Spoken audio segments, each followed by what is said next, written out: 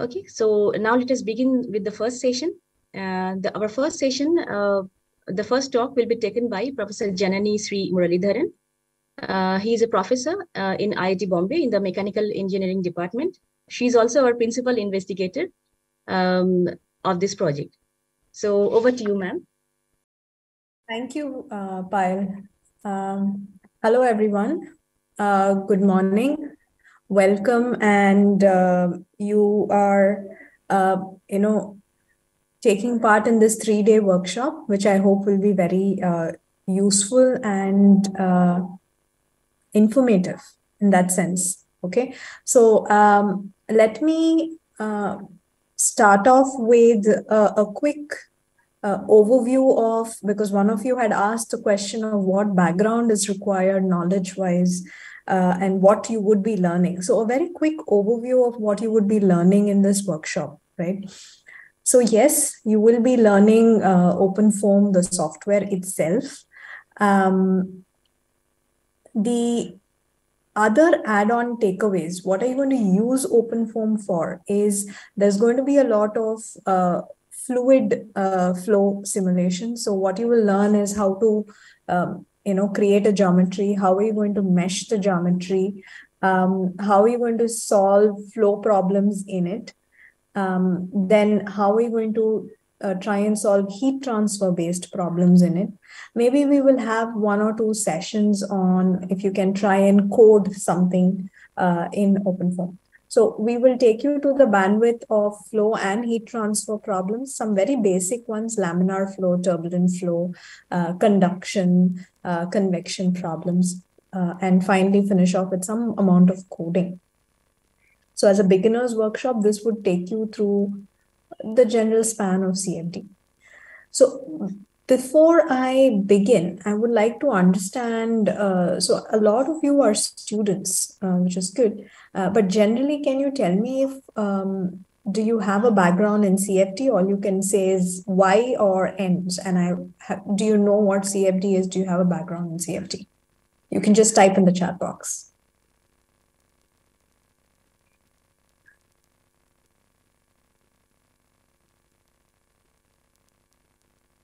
So there's a large mix of yes and no's, okay?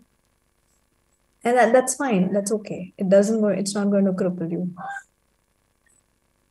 So does answers count? Well, you probably know the basics of clicking certain things. But what I'm saying by CFD is the background. All right. So I can see a mix, which probably is fine because we have factored in that. And what we intend to do in this first section is give you a overview of what CFD is. What exactly does CFD do? Okay.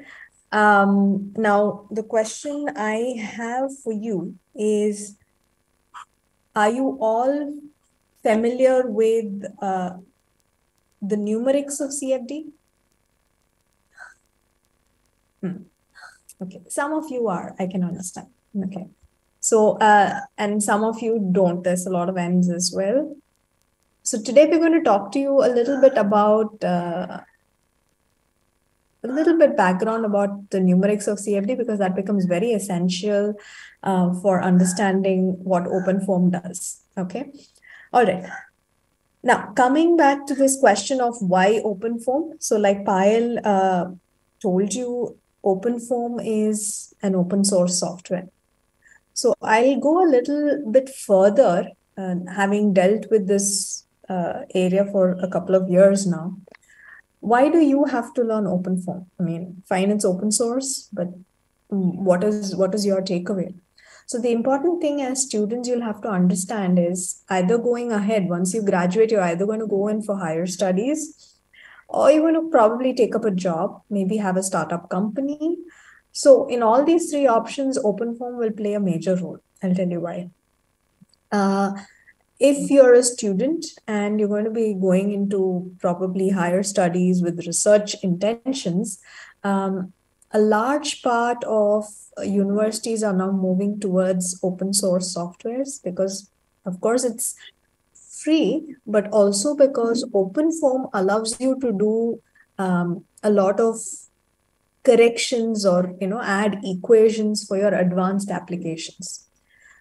And what it already has. Now, does that mean you have to code everything from scratch? Do you have to write a code from scratch? No, it has inbuilt solvers in it.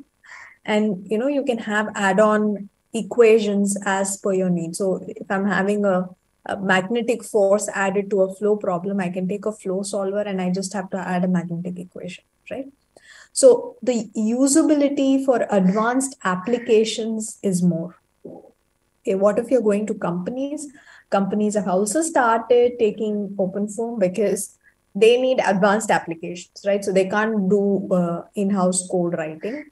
They can't probably, have a lot of commercial code software licenses. It's not viable.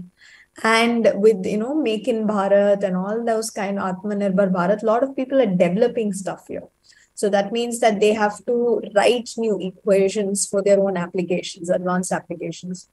So the idea here is to be able to make these modifications. And if you are a person who knows OpenFOAM, it's an add-on package for your company, right? And startups, of course, because of the cost issues, you would prefer an open source software and something that you can patent and you can use as your in-house code. So across the breadth, I think OpenFOAM is very, very, very important. And I hope as beginners and learning in this, you should definitely use these 3 days of workshop. We have experts coming in, giving you basic lectures and having you some hands-on experience on OpenFOAM. Okay. So going ahead, let me start off. So I'm going to talk to you. My goal would be in the next, say, 45 minutes, give you an overview of CFD. Okay, because I see that there are few people who do not know CFD. So let's have a quick overview, bird's eye view of what CFD is and how is this kind of mapped onto your OpenFOAM. Okay.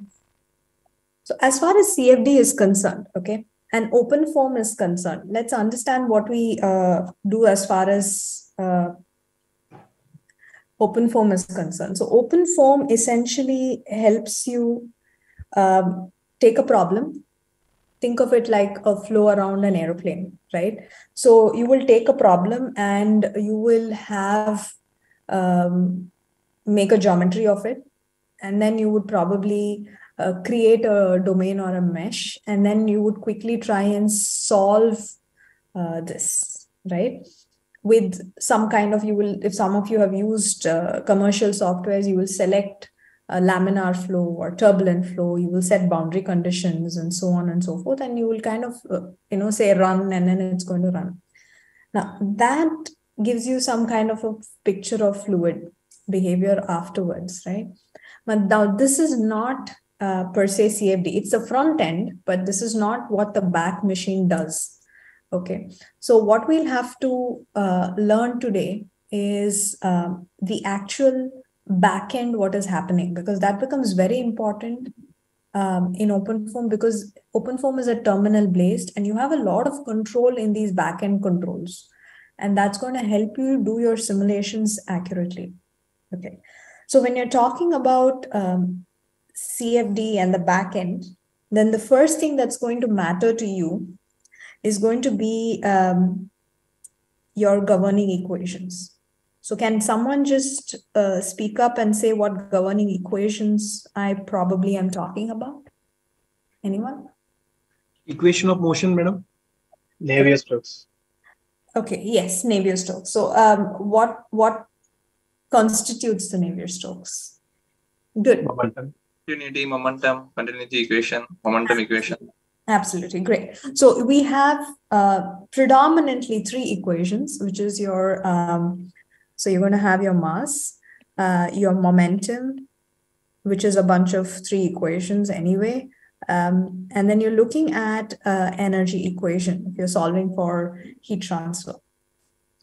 Okay, so now these are the equations you will be solving, right?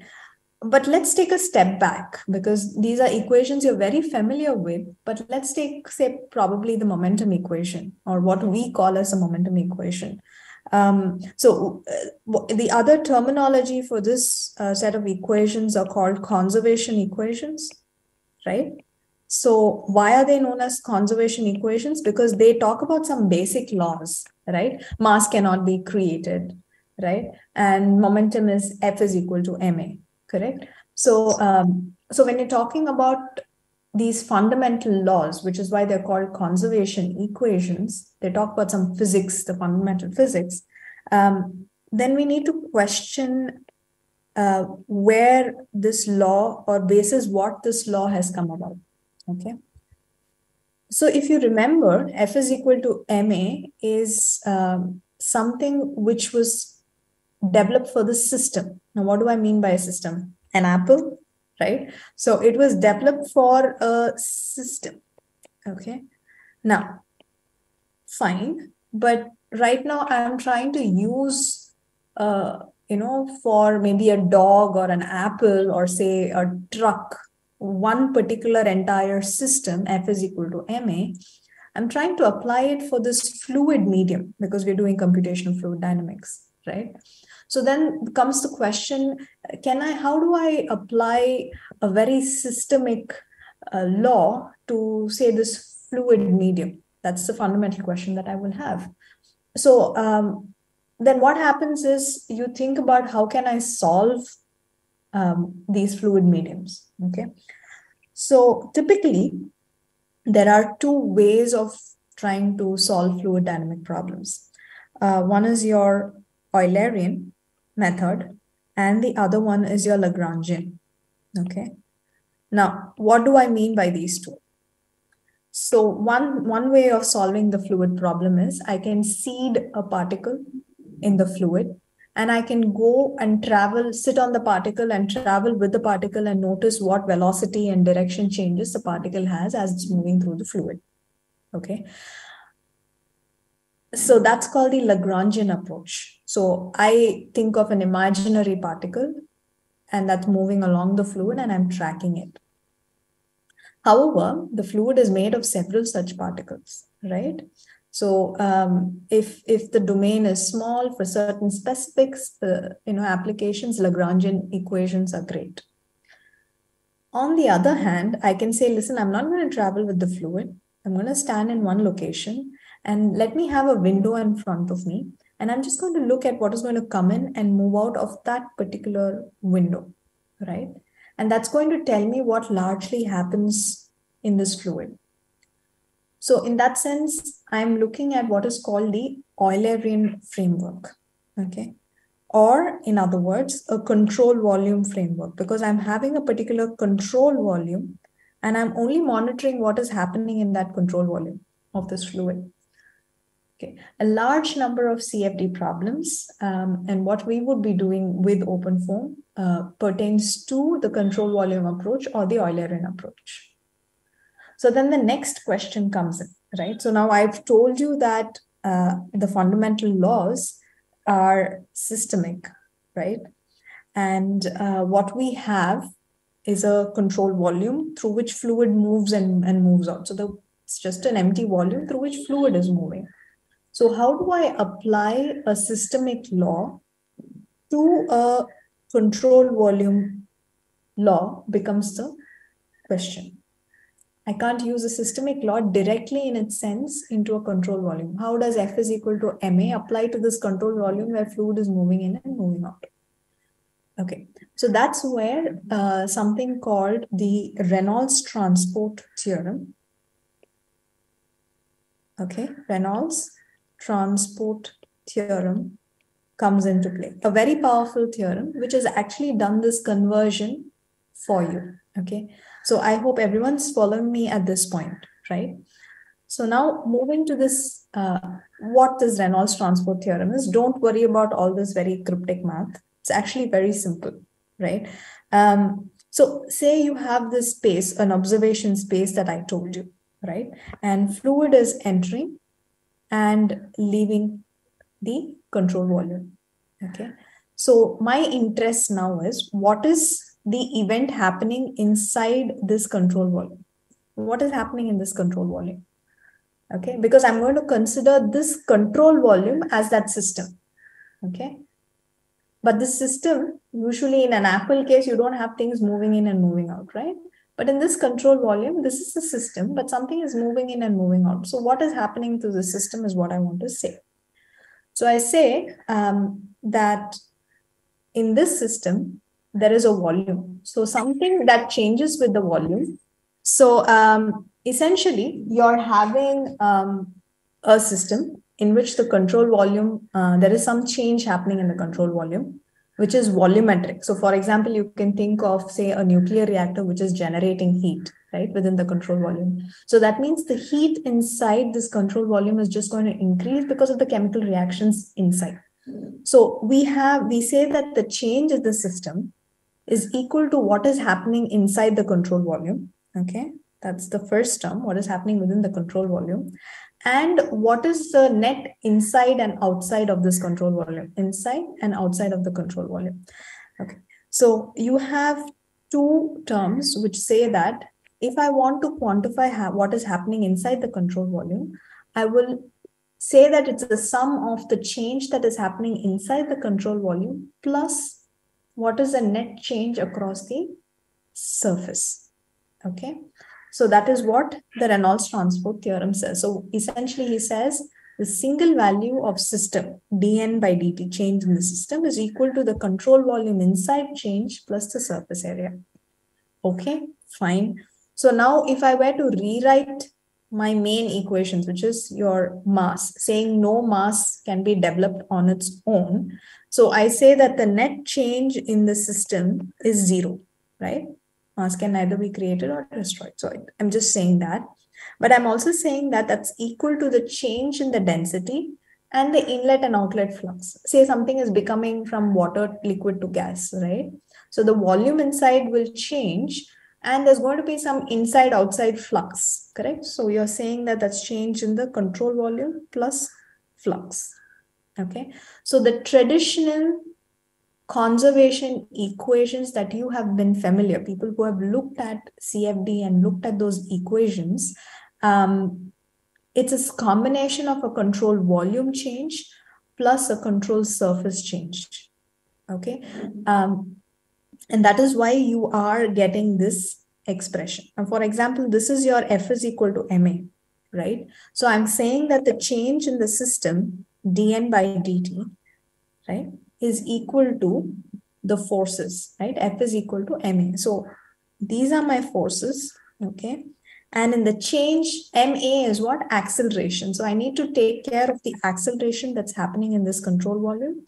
So I have two terms, which is the change in momentum, right? Change in momentum within the control volume and across the surface. Okay? All right. So what have we learned till now? We have learned that you have basic systemic laws, which are conservation laws. Now, these need to be converted into a control volume framework, not one system, but a control volume, which is fluid. Now, there's something called the Reynolds transport theorem, which does this conversion for you.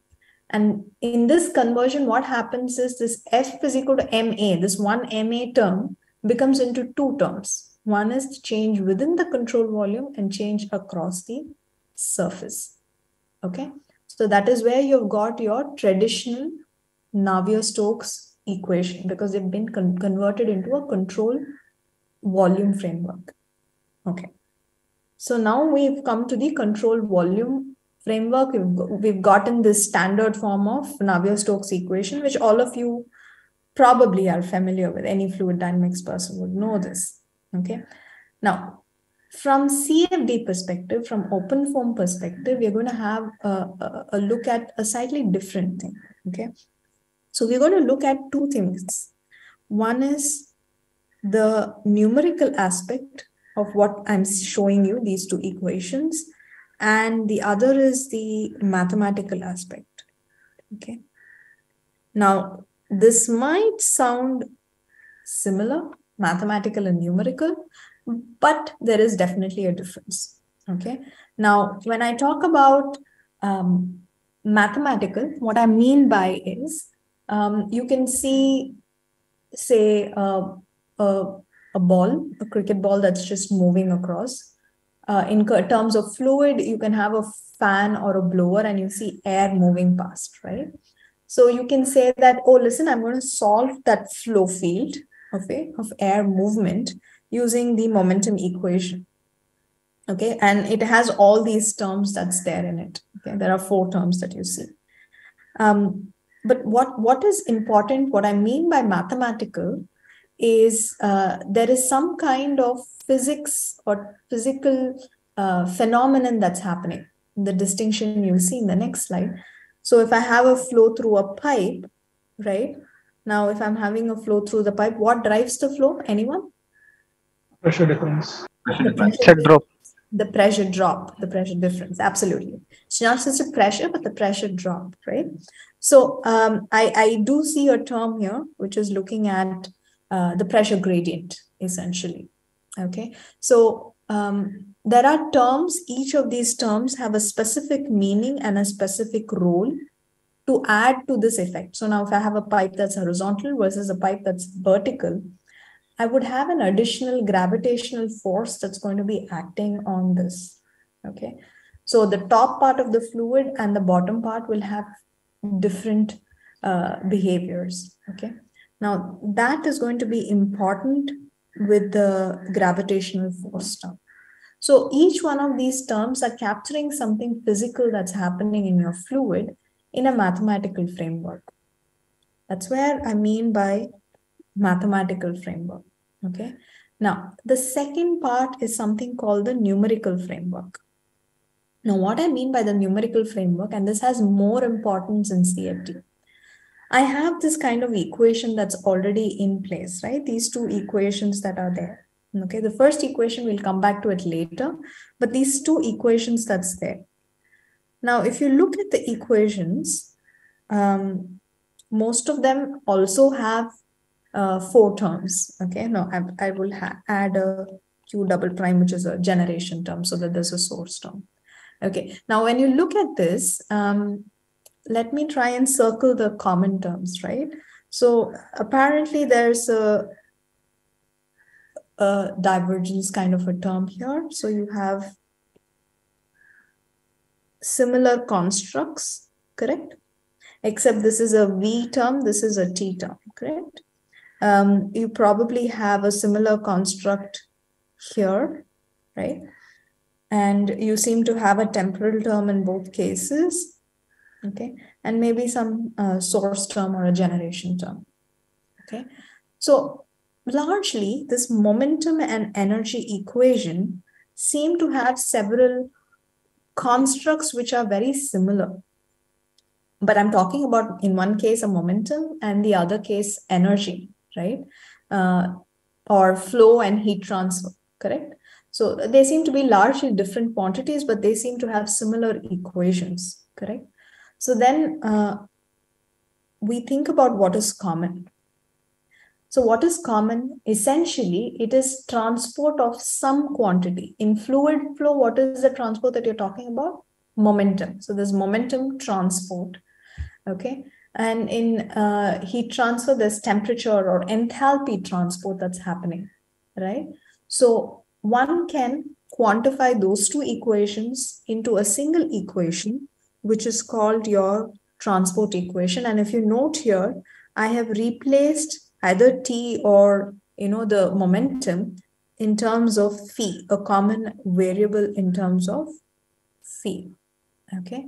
So essentially what we're trying to see here in CFD or in OpenFOAM is, can I write equations in a common construct? Because when you're coding, you don't want to have a full momentum equation and then full an energy equation. If I have a transport equation per se, and I say if P is equal to momentum or if P is equal to temperature, then these are the things that you will have to substitute and do, right? So then I have a common construct called transport equation. So this is the numerical aspect.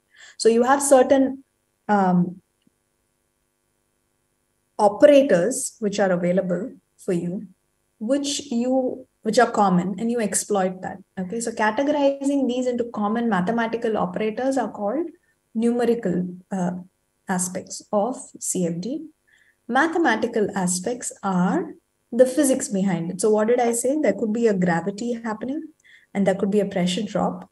Now you see there are two terms here, right? Okay. Now these two, and this we know is a time change. So I have a control volume and there's something changing within this with time, right? So with time, there is something changing within the system, volumetric, and there's a source term, say something burning inside. Great. Now, what are these two terms? That is very key because those are the transport terms. Okay. Now, what are the transportation phenomenon we know of? Anyone? Okay. So one is advection and the other one is diffusion. Right? Correct. So let's understand what is advection and diffusion, right? So if I have a very hot body of liquid within a chamber, right? Do you think it's going to be stationary?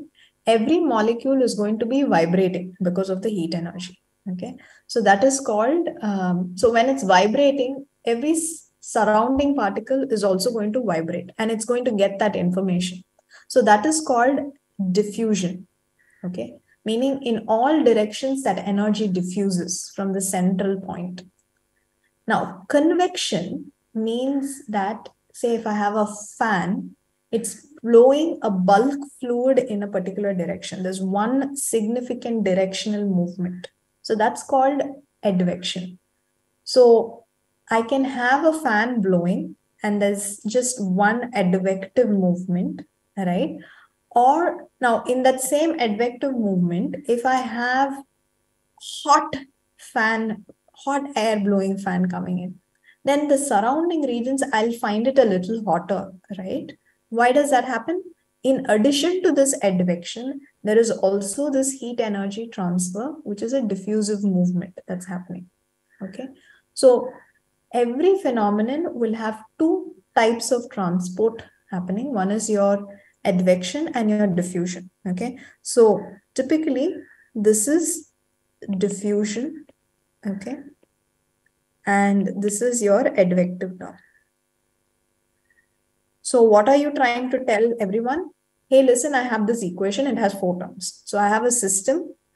This system change, transport in this system happens by some change within the control volume, some source term like gravity force on this, okay, the fluid is going to be affected by that, as well as what is the flow behavior, which is advective, and this flow behavior can be combination of bulk movement plus vibratory movement. That's all those four terms mean, okay? And this is what is central to your CFD equations that you will be solving, okay? So now, once you've understood these basic conservation equations, mass, momentum, and energy have a common transport equation formulation. We have learned that. Now, how do I apply this in CFD, right? How am I going to go and solve this part? Okay. So now let's come to what is called the finite volume method, which is largely what is used. There is finite element method and so on and so forth. We will not go into that, but there's finite volume method, which is what OpenFOAM is based on. Okay, so now this is the numerical specifics that I'm talking about, right? So say you have a domain, which is a square that you see on this, it's a room, say it's a room, right? And what you're trying to do is divide, you want to try and understand the flow in this room. Okay, so imagine there's a fan right in the middle. The flow inside the room is not going to be uniform, correct? Under the fan, it's going to be something different. Near the door and the window, it's going to be something different. So you have different behaviors. Now, I can't look at this room then in one whole box. I probably have to, divide under the fan into one zone and look at it near the window separately so that I get more accurate information of the flow. So now dividing this domain into smaller boxes so that I can study it more accurately is a process which is very key to CFD. And this process is called meshing, okay? Meshing or grid generation, dividing the domain into different boxes. Now, what I will do in each of these boxes, I will solve all those equations that we just talked about in each of these boxes so that I know the velocity, the pressure in each of these boxes. Okay. All right. So now I have meshed the domain. And what did I say? I'm going to use the governing equations in each of these boxes. Okay. Now, these governing equations are, I told you already, for a control volume, correct? But there's a catch there. It's written for an infinitesimal control volume. Okay. It's partial differential equation. It's written for an infinitesimal control volume. Now my control volume is going to be bigger than that, right?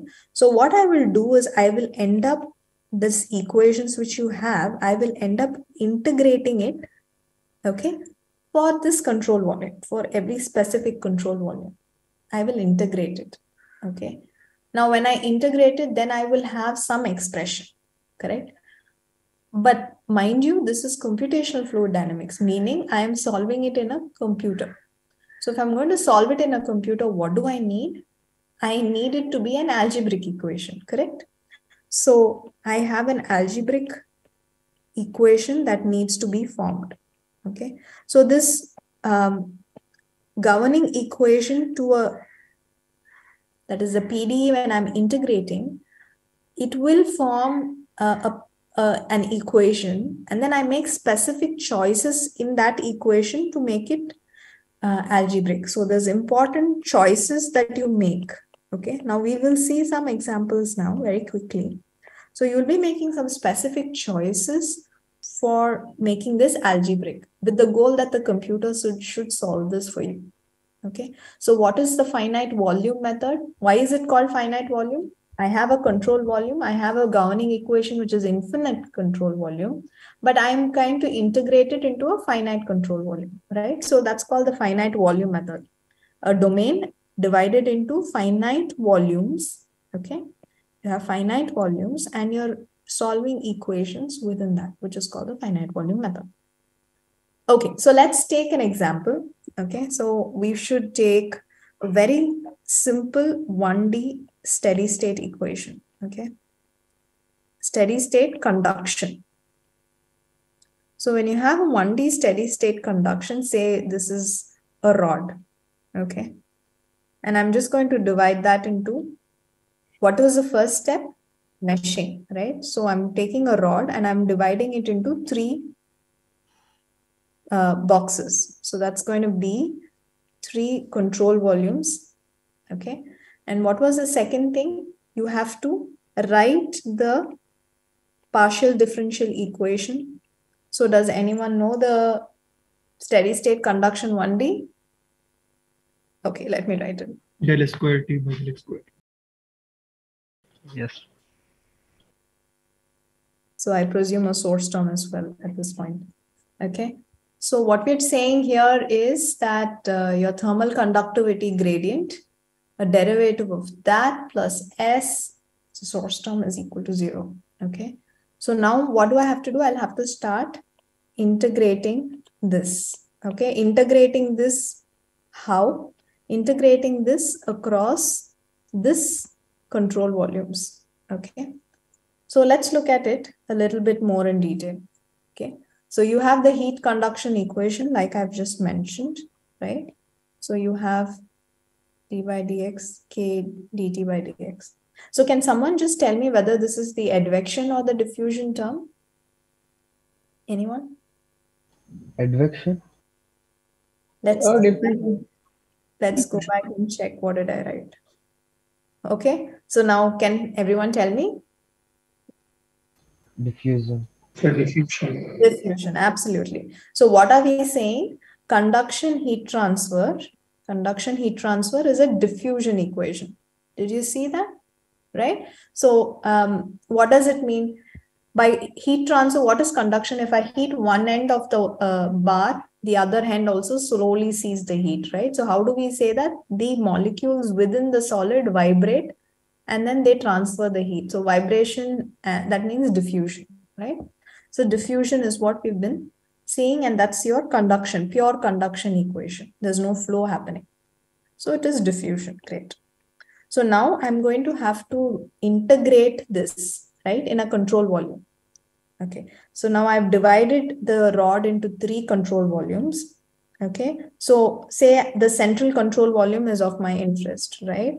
So that means that I have to, this control volume's span is from here to here, from between the 2 yellow lines, right? So that means, let me call this P means the present cell, and some cell to my east is E cell, some cell to my left or the west cell. So this is the east of me, and this is the west of my present cell. Okay. Now the walls, let me call it small e and small w. Okay. So essentially, the control volume P, which is I'm interested in, is I'm going to integrate this equation, integrating the equation from W to E, right? From west to east. Is that fine? Okay. Because I'm trying to understand what is happening within that control volume. Okay. So when I integrate that, okay, now what I will make a first choice is, how do I divide it? See, I can have a rod, right? And I can divide it into 10 parts, or I can divide it into 3 parts. What is the choice I'm making? The size of the cell is something I'm making a choice about, number 1, right? So when I integrate it, then the dx is actually x, delta x, that size of the cell. So essentially I integrate it and you will get this. Is everyone okay with this? I've integrated this part and I'll just get k dt by dx, okay? And s delta x. So I've integrated this. Now, is this an algebraic equation? Not yet, right? Because I have a gradient term still. So I have to make a choice about this gradient. So let's look at what happens to this gradient term.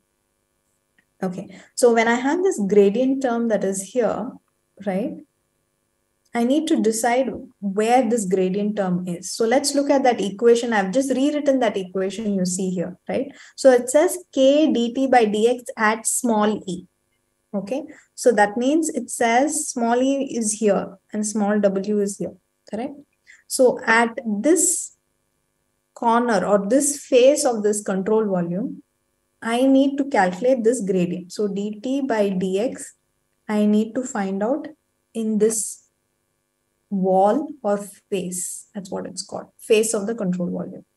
Okay. So now then I have to decide what the gradient is. Okay. Let's say that this cell is about 100 degrees and this is about 50 degrees. Okay. Now I can make a choice again. I can say that, hey, listen, my cell is going to be fully 100 degrees. Okay. And this cell is going to be fully 50 degrees. Then what happens at the wall? There is a discontinuity, correct? So that's not correct. So what we typically do is the center of the cell is what we assign a particular temperature. Okay. So this is 100 and this is 50, the center. Now I'm going to say that the variation is continuous. It cannot be discontinuous. So what I say is, let me presume a linear variation. Okay. So if I make an assumption that it's a linear variation, then I calculate the gradient, right? dt by dx. Okay. So then I say delta t by delta x. Okay. So this x that you see here is nothing but the distance between the two centers, delta xe. Okay. So we say that Tp, which is temperature of the center of this cell, minus Te, which is this here. So Te minus Tp by the distance is what we are saying. So now I've got an algebraic form here. The same thing I do it for this other term. Okay. So can I substitute? So what I do is I substitute this and this back into this equation. Okay. So now if I substitute that, and then what I'm going to do, I'm going to club all common terms, all Tp terms together or Te terms together or Tw terms together, which is what you will see here. I've clubbed all the common terms, all the TP terms together, all the TW terms. Why? I'm solving for temperature. So I'm only interested in the different temperatures, right? And then what I'm going to do is all these are coefficients. So I'm just going to call it TP ka coefficient, I'll call it AP. T coefficient, I'll call it AW, and B means source term. That's all. Now I have an equation, right? I have an algebraic equation. There's no problem. If I know my thermal conductivity and the cell size, I can solve this equation. Okay, great. Now, we were looking at conduction, which is a diffusion, right? Now, we have actually in transport equation, we saw 4 terms, of which 2 were the transport terms, which was diffusion, and then there was an advection term, correct? So this part, which is the diffusion part, I showed you how we did this, right? Now, the advection part is similar, okay? Now, I won't spend a lot of time, but we make a similar choice about advection to get an algebraic equation. Okay, so I will skip that for this moment. Okay, now just assume that we will use a scheme similar to this linear approximation. We will use a central difference scheme. Okay. Okay. And what we will say is this advection term phi E is equally informed by phi P plus phi E by 2. So I'm saying here my flux term phi E is a half of these two. Okay, we will not go into too many details. The essence that you have to understand is this equation, no, this partial differential equation, I'm converting into an algebraic equation. So every term I have to make some approximation and you will get an algebraic equation, which will take this form. Okay. All right. So now once I've created that algebraic equation, I need to go further and solve it. Okay. Now, before we solve it, a quick recap. What did we learn? We said that equations from system, it goes to a control volume form. So the form that you know of is the control volume form. Then we looked at the stages in FVM. What is that? We mesh it to make it into common, smaller control volumes, the domain. Then we write the governing equation, right?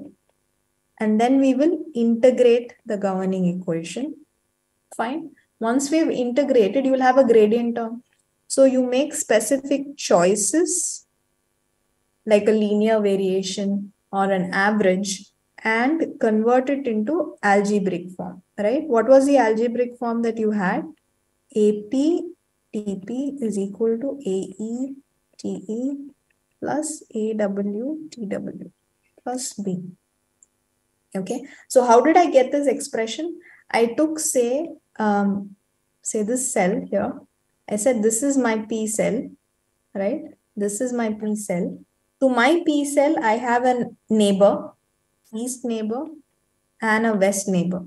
So if I want equation for this particular cell, I need information from my neighbors. Why? Because they are interacting with me. Flow is going to happen from one to the other, right? So for every cell, you will have one equation, correct?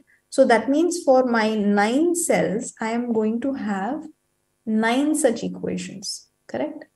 If I'm solving momentum, right?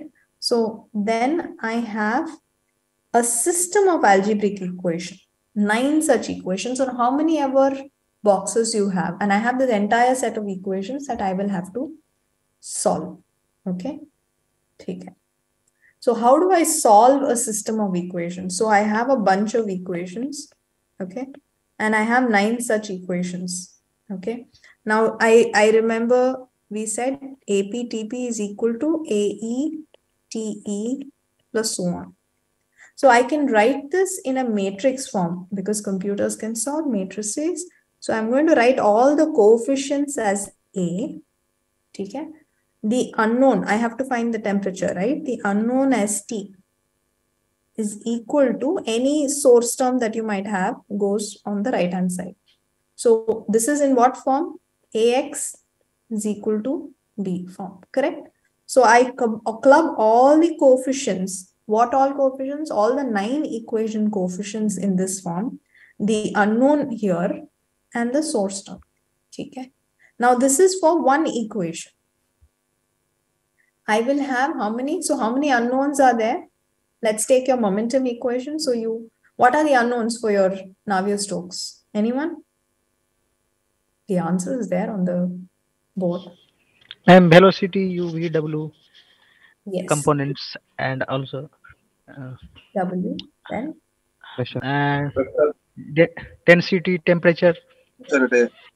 pressure. Density is typically known for incompressible flows. Okay. So you're talking about UV, W, and P, right? And temperature if you're solving for the energy equation. That's correct. So now I would have a system of equations. So this set that you see here is for, say, U equation. So I would have 3 such sets at least, U, V, and P. If temperature, 1 more, right? And this is an entire set system of equations which you will have to solve. Okay. Now you can solve it in one go. Okay. But typically it's more stabler to solve one at a time and help feed into the other. Okay. Now that is called the segregated approach, meaning you solve one, then use that to solve the other and then come back. Okay. All right. One question I have. So now you have a equation, which is your continuity equation, which is your mass conservation equation, and you have the momentum equation. Okay. So that means you have a U, this is basically a U equation, right? Momentum is also a U equation, right? It just happens to have a pressure term. Okay. So what you notice here is there is no explicit equation for pressure, correct? So then how am I going to solve and get pressure solution? I don't know. And it's very important because pressure also drives the flow, right?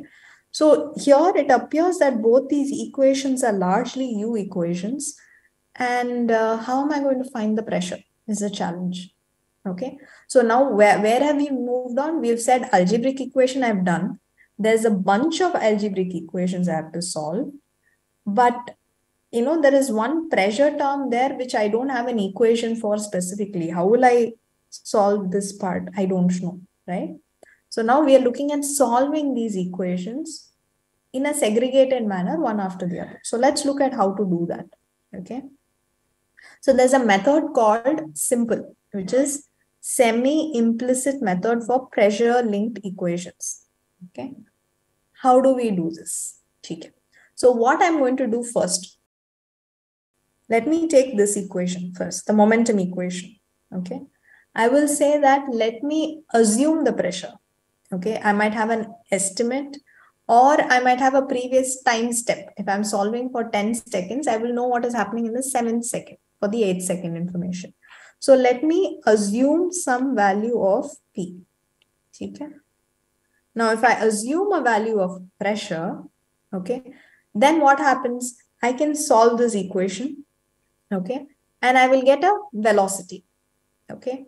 Now, unfortunately, this velocity, because I've assumed the pressure, this velocity is not the perfect velocity, okay. It's going to be some intermediate velocity. Now, I have to check, okay. How will I check it? I'm using the mass conservation. Okay, so what am I saying here? Okay, I know some velocities. Okay, so that means I can calculate continuity, mass flux, right? What is mass flux? Rho u, correct? So if I were to calculate the mass flux in all the 4 sides of the control volume and look at the continuity value and check whether it is equal to 0. So I will get intermediate velocity. Using that, I will calculate all the mass fluxes using this assumed value, U I'm getting, and I'll say, listen, is this equal to 0? Most likely it will not because it's based on assumed pressure. Okay. So then what will I have to do? I'll have to now change this value or tweak this value so that this continuity is balanced. back and forth. So I'll do a second iteration. I will tweak that pressure a little bit. I will get the U star. Then I will check whether all the mass fluxes are balanced and so on and so forth. So that is how, so in a segregated manner, I first solve this and I come to this. Okay. So this equation is called the pressure correction equation, because this is the controlling equation basis which you will correct the pressure. This is a very basic overview. There are different technicalities in this. I'm not going into that.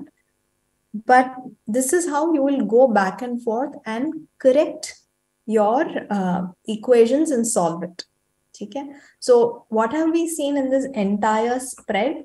We've seen that system equations or system laws are written into control volume. How? Reynolds transport theorem. Okay? Then once you've written those conservation equations, you will have to divide the domain into smaller boxes.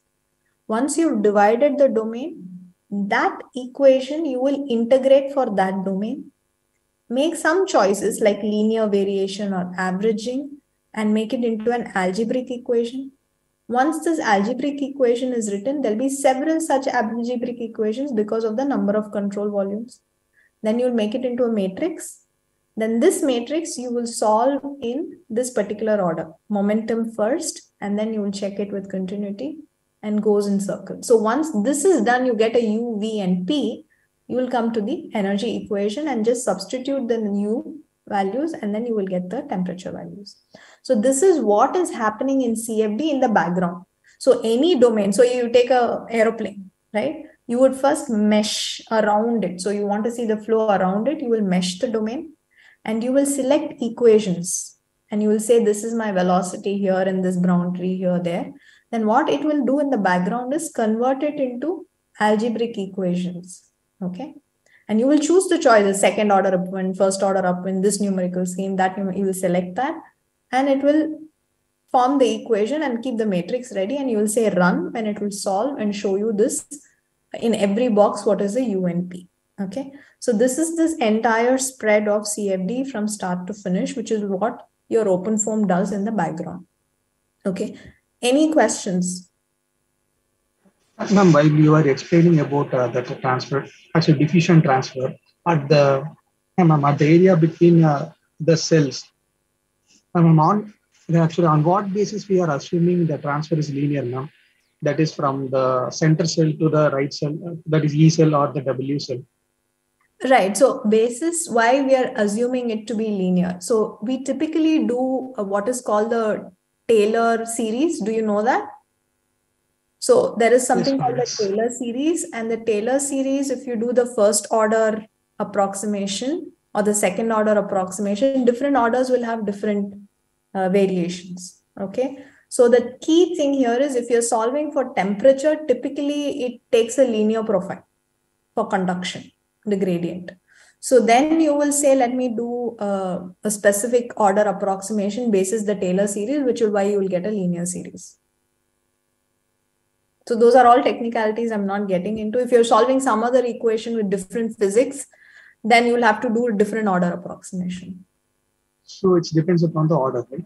It is depending upon your Taylor series approximation. And that's a choice that you will have to make again. Okay, thank you. Ma'am, could you explain advection once? Okay.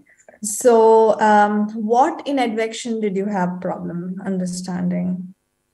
Like, I didn't get the general idea of what it is. Could you, like, diffusion I understood, but advection.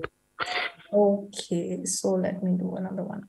Okay, so say you have particles, and there is going to be some kind of flow that's happening, right, as a bulk. So what happens here is that the flow will move as a bulk forward. Okay. Now, a good way to think about this is imagine you have a pipe, okay, and you have, say, two fluids that's flowing into this pipe, right? And this is about 500 degrees Celsius, okay? And let me pick another fluid, which is going to be at 2 degrees, right? So what would you expect? So this is this arbitrary line that I have, right? What do you expect the temperature profile to be? So I can have, say, let me talk about the temperature profile being 500 degrees here. And it's just flowing, right? So 2 degrees here. So let me say at time t is equal to 0, there is no fluid in this. But then after that, I start the pump and then it's pumping these two fluids in here, right? So slowly in these parts of the zones, you will say 500 degrees and 2 degrees. Am I correct? So that's advective movement, that bulk fluid just moves carrying that energy, okay? But in ideal conditions, what will you see? Actually, you won't see a 502 degree discontinuity here. What will you see? You will see a 500 somewhere here that will drop down to 200. And then this will be somewhere at 50 degrees, right? So why does that happen? Because here in this part, there's going to be diffusion that's happening. Vibratory motion, exchanging information in all directions. So advection is just, if it's pure advection, and say in this world there was no conduction-based or diffusion-based transfer, then there will not be any arbitrary movement. There will only be this bulk differentiation that's happening, bulk movement of energy that's happening. Is that clear? Yes, ma'am. Thanks a lot. Yeah.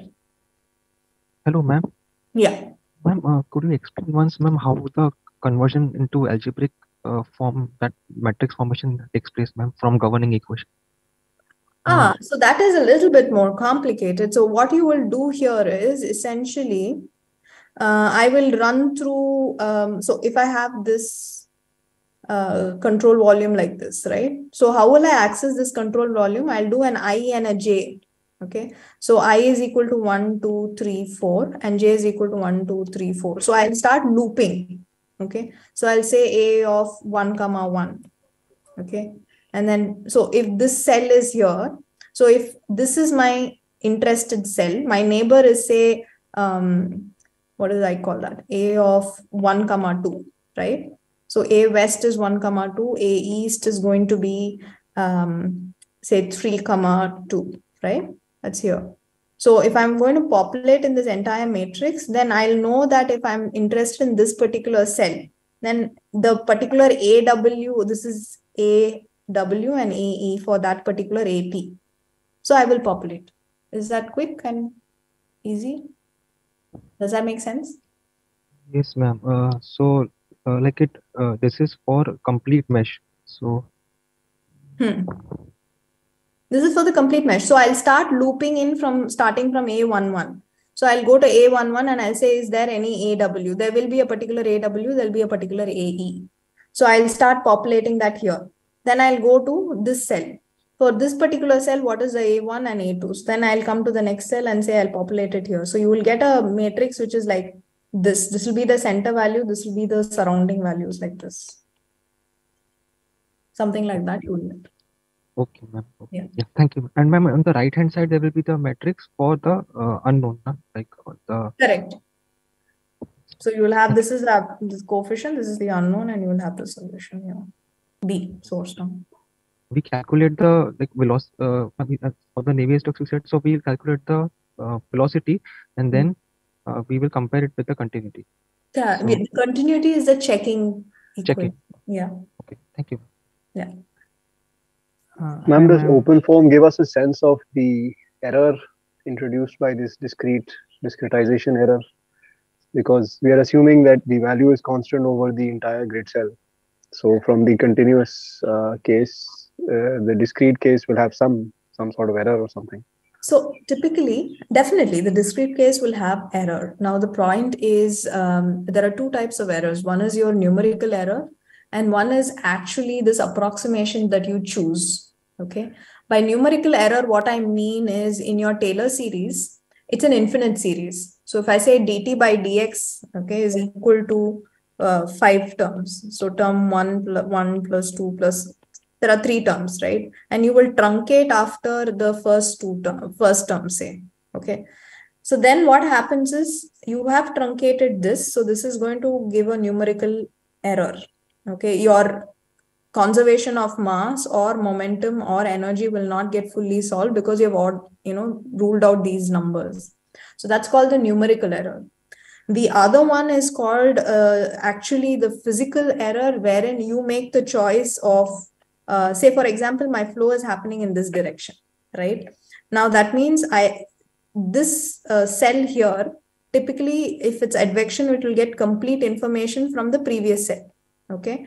Now I don't do that. I make an approximation that, listen, this cell gets information equally from both my side cells. That is an error in itself, a minor error. So that means you will have some physical deviations. So the only way you will estimate it, A, is to check something called the residuals. You will have a lecture in, I think, the second or the third day, how to estimate errors. Okay. So one is residuals. The other is you take a parameter of interest. Now, how will I check whether, say, this simulation is correct? Pure advection. I will look at this area and I look at the temperature in that area. Is it anything other than 502? Then I know I'm wrong, right? And the third, so that's very analytical based checking of the physics. The third thing is you take a validation experiment and then you simulate and you compare your errors. That's actually the physics that you're checking. So there are 3 levels of checking that you would do.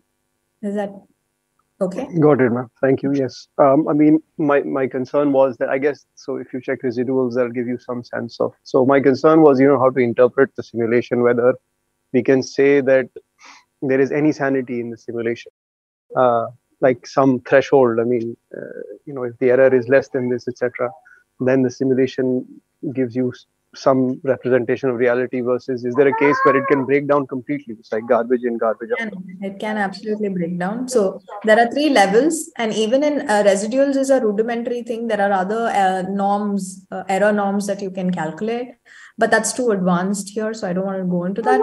First round of check is a residual, the analytical check, and a physics-based checking validation. Okay, thank you. Yeah. Ma'am, is there any basis for assuming the initial pressure? Absolutely. So if you're doing something which is approximately atmospheric pressure, you will take something. If you're doing in a pressurized, fluidized bed or, reactors, you will take that pressure as a standard. So it's typically informed by the application that you're working on. Okay, ma'am. Then also, at first we assume the pressure, then we check it with the continuity equation. And when we go to the next iteration, how do we assume, is it an assumed pressure again, or is there? So let me quickly explain that. So let me presume a very rudimentary example. Say I have assumed a particular pressure, and that has given me an influx. Say based on continuity, I say mass flux of 4 and 4 is getting out and 2 and 2 is getting in. So this is after the first iteration, right? So now what it tells me is that I am chucking out more than I'm pulling in, which is not possible. So then what do? I actually, I'm hoping you're seeing my screen, right? So, so what you see here is there is more going out than coming in. So what do I have to do? I actually have to have slightly more coming in. Correct. So if I have to have slightly more coming in, or in other ways, I have to have slightly more going out, right? So then I will correct the pressure. I will either increase. So once you increase the pressure, what happens? Things will stop coming in. But if you want more to come in, I will drop the pressure, correct? So if I have assumed a pressure of, say, 2 bar, I will drop the pressure by, say, 0.5. So 1.5, I will say, let me take it as 1.5 bar, right? So that means more is going to come in. Okay. So in the next iteration, so basis this logic, I will decide if I have to drop my pressure or increase my pressure for the next iteration so that I can pull in more. Does that make sense? Yes, ma'am. So we manually give this. No, we can't manually give it at each and every iteration, right? No. So what we have is something called the pressure correction equation. You would have written in terms of pressure correction and it will correct itself. That's a little bit advanced. I don't want to go in here at this point. Okay, ma'am. Yeah, thank you. But the concept is this. Essentially, this is what it does. Okay, ma'am. I understood that. Okay, I think we're Payal, do you want to take over?